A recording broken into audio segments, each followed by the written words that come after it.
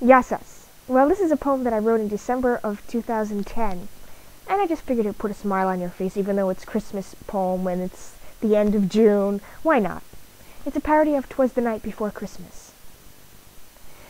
'Twas the night before Christmas, and dear Athens was quiet.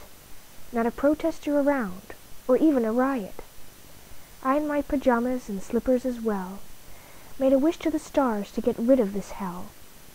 I was so tired that I soon fell asleep. Not a sound could have wakened me, it was so deep. When out from my window a phantom I saw. Hold on a minute, that's not Santa Claus. He was dressed for the military, a great battle no less, and said he heard my prayer and that I'd soon be blessed. He came through the window and a fire he lit, but I couldn't see how, as I had no fire pit. 2 glasses and champagne he produced from his pocket, and out popped the cork like the bang of a rocket.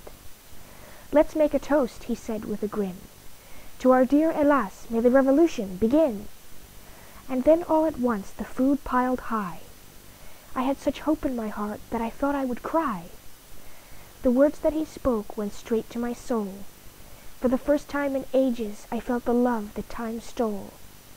Remember these things for when you return, for the people need hope and there's much to be learned. Then all at once my guest flew from the room, and the coldness enveloped me like the depth of a tomb. But I heard him exclaim before he left that night, "Happy Christmas, Ethnikofron, and keep up the fight."